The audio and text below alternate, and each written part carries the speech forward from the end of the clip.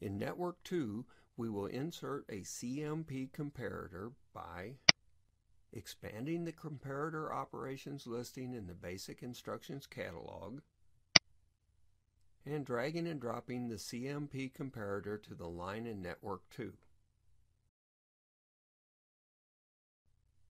Now we will configure the new comparator.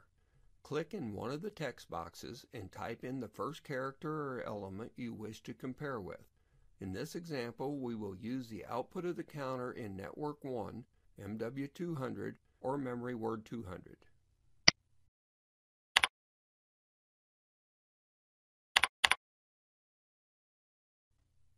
Now enter the second value or element to be compared, in this case, the integer 5. We will now program an output device from the comparator.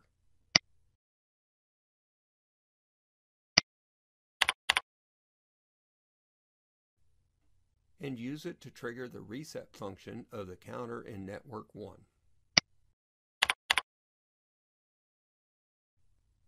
With the comparator inserted and configured, we can download the block and test the configuration.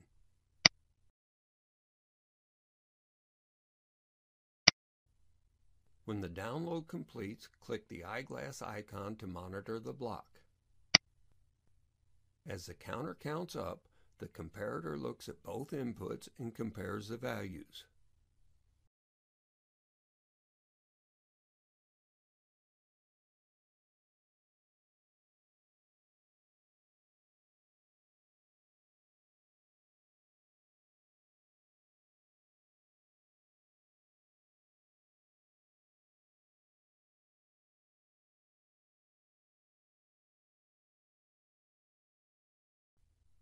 When the two inputs are equal, the output of the comparator goes high. In this case, the coil Q0.4 is activated by the comparator. This coil is programmed as the R input to the counter, which resets the count to 0. With the counter reset, the output of the comparator goes low at the next scan cycle. The sequence can then start again.